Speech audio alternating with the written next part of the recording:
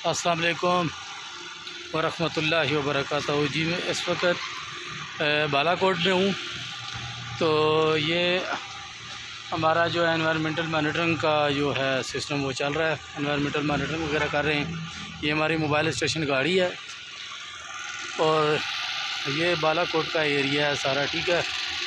और ये जनरेटर वगैरह, ये हमारे लाइट की ज़रूरत होती है तो ये हमारा जनरेटर वगैरह ये वो चल रहा है। और ये मैं आपको बताता चलूँ, ये हमारा ज़रूरत का जो सामान वगैरह होता है, ठीक है, ये हम कैरी करके साथ इसको रखते हैं। अभी मैं इसको ये बंद कर दूंगा, ये इधर ताला लगा देता हूँ।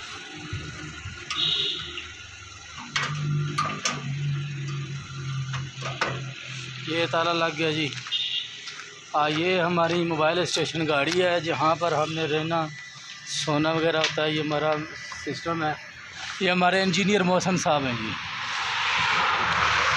ये जो है इधर हमारे साथ ये इंजीनियर जो हमारे साथ एक होता है, तो ये सारा कोई मॉनिटरिंग वगैरह जितने भी सारा कोई सिस्टम है उसको साइड पे सिस्टम ये चीज़ ये देखते हैं।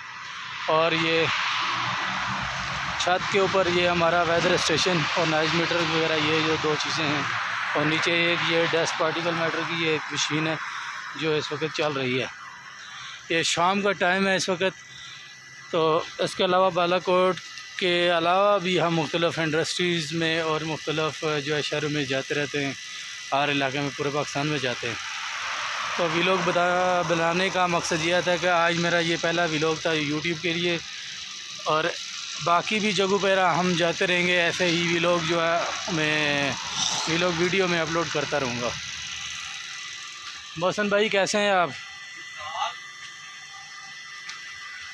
और इधर जो है सर्दी है, बहुत ज़्यादा पहाड़ी इलाका है, सर्दी बहुत पड़ती है। तो सुबह के वक्त और शाम के वक्त बहुत ज़्यादा सर्दी होती है। वो देखें सामने जो आपको पहाड़ नज़र आ रहे हैं, वहाँ पे बर्फ़बारी हो चुकी है और बर्फ़बारी होती भी है। जिस वक्त अमूमन हम आए थे उस वक्त तो बर्फ़बारी जो है हो रही थी उस दिन। आज हमें तीसरा दिन है और ये हमारा तीसरा जो है एम्बिएंट एयर क्वालिटी का जो पॉइंट है वो हमारा इंस्टॉल हो चुका है।